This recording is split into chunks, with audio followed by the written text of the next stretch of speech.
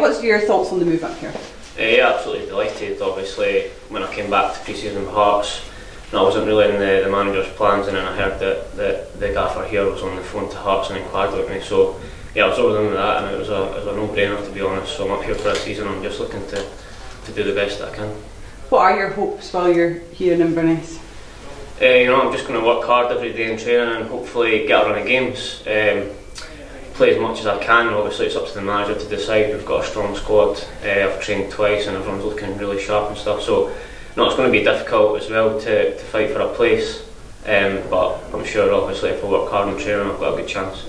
Obviously you're talking about Hearts there. I mean, how frustrating has it been for you that you haven't really been able to force your way into the team there, and does that give you an extra incentive to impress up here? Yeah, of course, obviously. Don't know what that was. Mr. Efton, say no more. So yeah, I mean, has it been a frustrating time for you, and is that kind of spurring you on to make your mark here?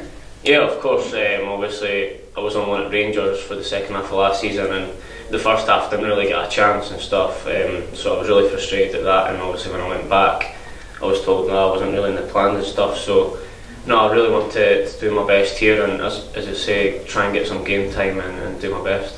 Is it the case though that you have signed a 6-month contract extension down there? Is that the situation? I've got like a year plus one left, so it's up to Hearts if they want to renew it or whatever. So no, to be honest, I'm just concentrating on getting fit for the game starting up now, and concentrating on getting as much game time as I can this season, and improving as a player, and obviously helping Inverness. You mentioned Rangers there. I mean, what was the kind of end result there? Had they shown any interest in you trying to stay there at that point? I'm not really sure. Obviously my agent and stuff deals with that sort of thing. He's not really said anything to me. I just, as far as I knew, I went back to Hearts and was trying to fight to try and get a starting place in there, and it wasn't to be. So now I'm here, and I want to do my best for the club, as I say, and try and get some game time.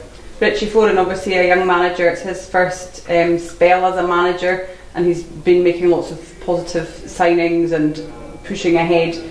What are your thoughts about being part of his first season here?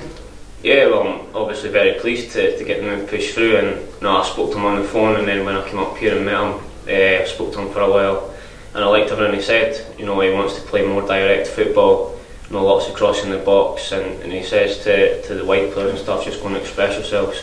So everything he said I really liked, and I just want to try and do my best and get up to fitness for the games coming up. Any of the squad previous that you've rubbed shoulders with or played up against? Here?